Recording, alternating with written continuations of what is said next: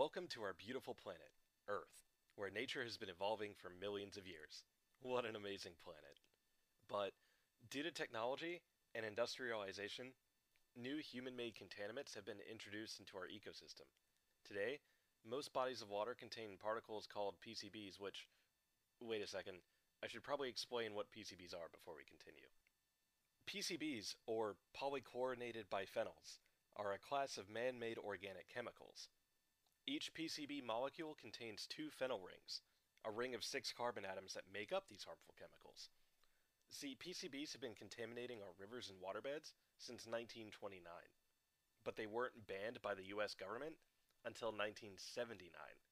Nevertheless, they've been stuck in the water, marine animals eat them, and guess what? We eat those animals. Gross.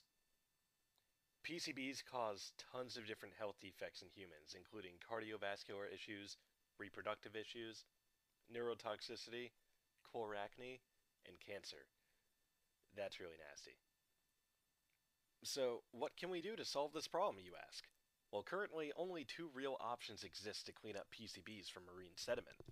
The first is dredging, but with this option, the PCBs are removed from our rivers and lakes and stored somewhere else, usually in landfills.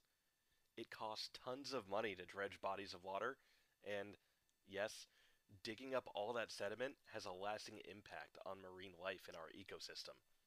In addition, PCBs in the sediment become suspended in the water and are consumed by more fish, which are consumed by more people.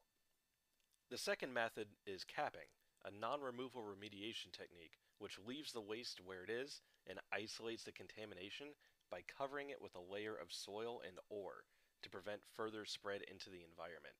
The impact on the local ecosystem is huge, and we love the ecosystem. Some scientists eventually had enough and began working on a new solution. One that is highly effective and non-invasive to minimize our environmental footprint while still cleaning rivers and waterways. This team, by the way, was started by NASA. That's right, NASA created this new technology that was called Project SPEARS.